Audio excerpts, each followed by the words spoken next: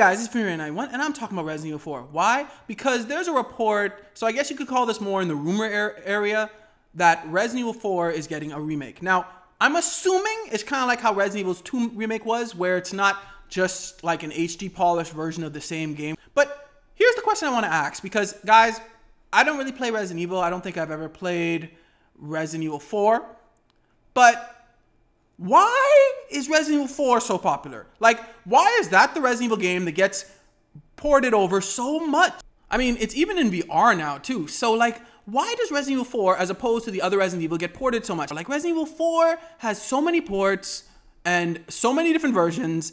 It's just, why? What made Resident Evil 4 so much better, or at least stand out from the rest of them? That's why I really want to ask you Resident Evil fans out there, because I just don't get it. Like, I could get it if Resident Evil in and of itself just kept getting reported or remastered or remade, but for just one game in the series to keep getting different ports and different versions and now a remake, why? What made this game so different or so much better than the others?